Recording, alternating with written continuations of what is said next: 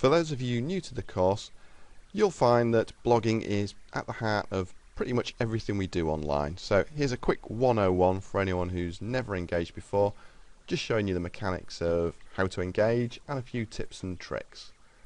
So what we're looking for in the blogs is a little red area on the screen. So we start here with the introductory information, as you would expect each week. But then scrolling down a little bit, we should be able to find a point at which you can engage and add your opinion. And here it is, just on the horizon. We can see there, it's called Curtain Up. So these can normally be identified because they'll be a different colour. In this case, they're a light red, and they'll tend to have a background as well to the main information. So here, this one's pink. What you need to do is really read through this information first to learn exactly what it is you need to do. And at that point, when you're ready, it's just a matter of clicking the title. So in this case, it's just Curtain Up, and if I click that once, I can then engage with the blog. So as you can see, this is the blog entry screen, which should repeat a lot of the information before, just in case you've forgotten it. And all you need to do to engage is click the Create Blog Entry button just at the top left there. So I'll just do that now. Again, one single click, and that'll take us to the blog entry screen where we can actually start to add our words. What you need to do each time is add a title, so I'll just do that now, and that's finished that bit. And then you just need to move your cursor to the entry area.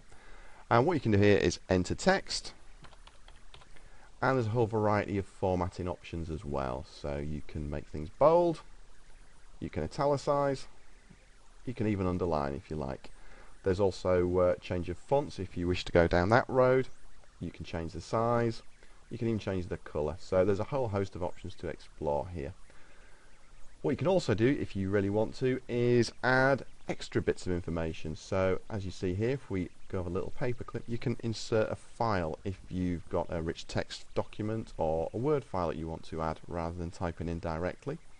Or you can add an image if that's something that will embellish what you've done.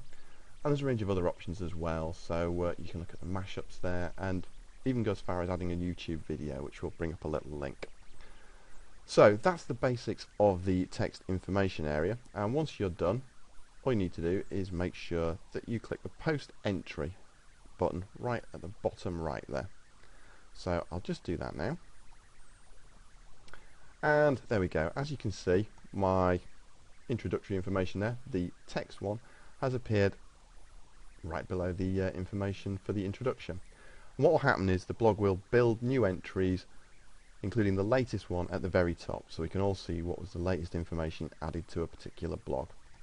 What you should also take note of is the comment button at the bottom right of each entry, and if you just click that once, that will open up a simplified dialog box where you can add comments to other people's work. And this is really crucial because what we're wanting to do is to get you to talk to other students and engage in dialogue with the tutor as well.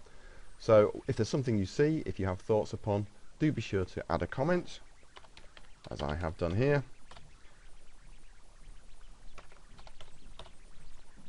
And just make sure you add that using the button at the bottom right.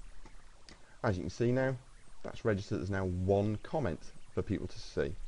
So that's your basic introduction to blogs. If you've got any problems, just drop the centre line and we'll try and help you out.